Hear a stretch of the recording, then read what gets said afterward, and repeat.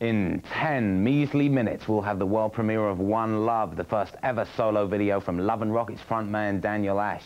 Right now, though, time for a 120 backflip to July, when Iggy Pop was my co-host on 120 Minutes. Iggy's been making records for over 12 years now, and he's considered by many to be one of the pioneers of punk rock. His latest album, Brick by Brick, is his biggest yet, and his duet with B-52 Kate Pearson looks like the Ig Man's first legitimate shot at top 40 success.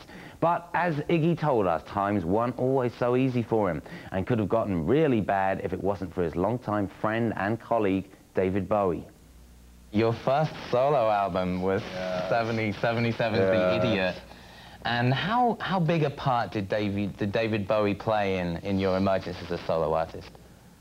Well, I mean, put it this way, before I made that record, I was a street person in LA, basically, and I'd been kind of stymied by the entire music business and a really disastrous manager in general, and drug problems and drinking and general carousing, you know. So at the time, I could have put together kind of just a stock rock band, something glam, something tasteless, but I didn't want to do that. And it was really timely that he suggested basically two things: getting out of LA, which is great, and making an album together, which was a good idea, because he was loony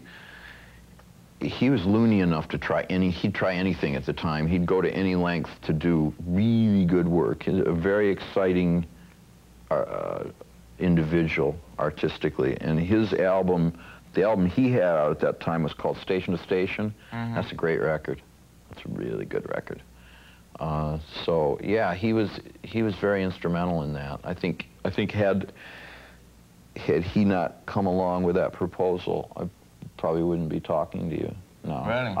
I'd be playing somewhere, probably in 42nd Street or something, you know, something like that. So it was a good stroke, you know.